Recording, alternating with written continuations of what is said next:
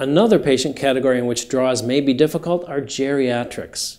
Their veins can be hard to find due to dehydration, loss of patency, low blood pressure, and so on. Also, geriatrics have limited range of motion due to arthritis, injury, or stroke.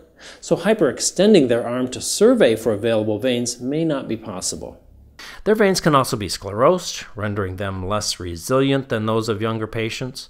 It can also make veins feel more like a tendon because they don't bounce back like veins do.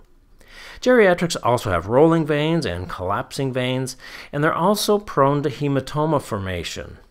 You know, you've probably seen it happen. You find a vein, insert the needle perfectly, and the blood fills the tube, but at the same time, a hematoma is rapidly forming at the insertion point.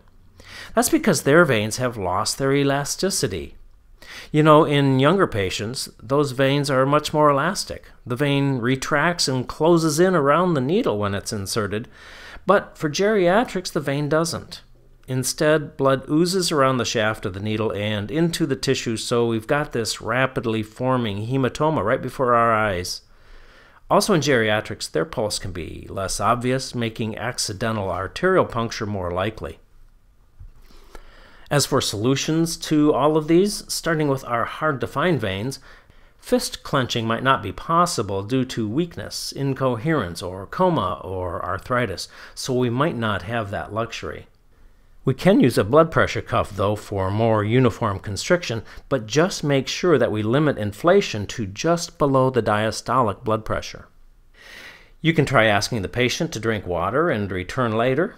Hydrating can help if the patient is dehydrated and has low blood volume, but we don't often have that luxury of having the patient come back, and this is usually only something we can employ in an outpatient setting.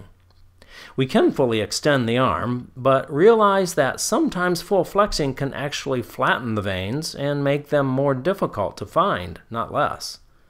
This doesn't happen so much when the skin is loose, but if the skin is very tight upon full flexing, it can flatten the veins. So if you can't locate any veins in the antecubital area, try bending the elbow slightly so that the skin isn't as taut and the veins aren't flattened.